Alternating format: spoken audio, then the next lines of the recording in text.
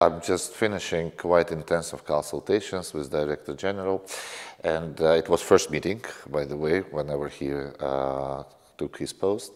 And of course, congratulations coming from my side on behalf of Azerbaijan and my president. And we discuss how to strengthen a cooperation, which is quite happily exists between Azerbaijan and FAO, on the further and bringing new additional elements.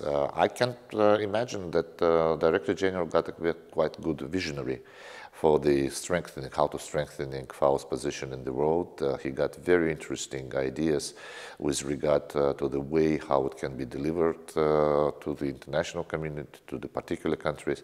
Of course, Azerbaijan, as the upper middle class country, is ready to support by all means all these initiatives which is done by introduced by Director-General, including how to this noble goal of FAO to support the countries on the landlocked countries, for example. We discussed this as Azerbaijan is also a landlocked country, or we talk a lot about developing of agriculture business with the new technologies.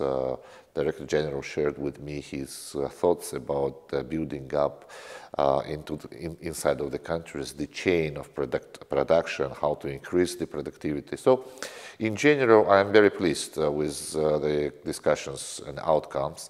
We agree that we'll continue to do it. He promised me to come and visit us in Baku. We are thinking about further on to do some seminars and talk more how we can do it from the technology point of view, from the productivity expansion, and including the export and import and so on and so forth. So generally speaking, I think that it was very, very good meeting, and I think that FAO can count on Azerbaijan and Azerbaijan can count on FAO.